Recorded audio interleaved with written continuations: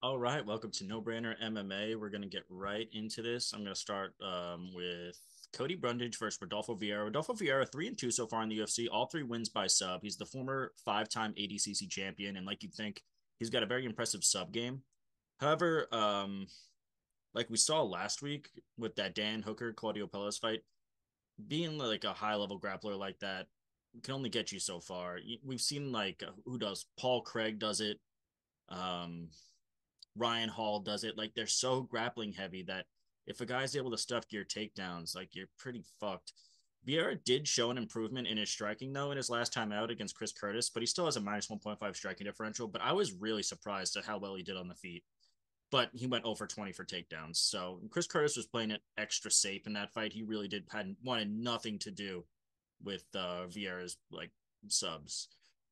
He's taking on Cody Brundage, who's 2-1 in the UFC. He lost his debut fight to Nick Maximov, and I say that because I think Maximov and Vieira have a lot in common in terms of their fight style.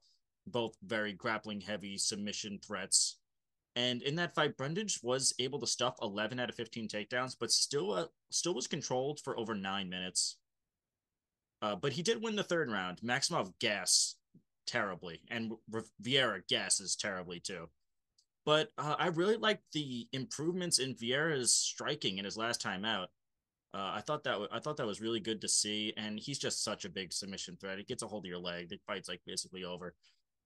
So I'm gonna go with Rodolfo Vieira in that one, and we're gonna move right into the next one.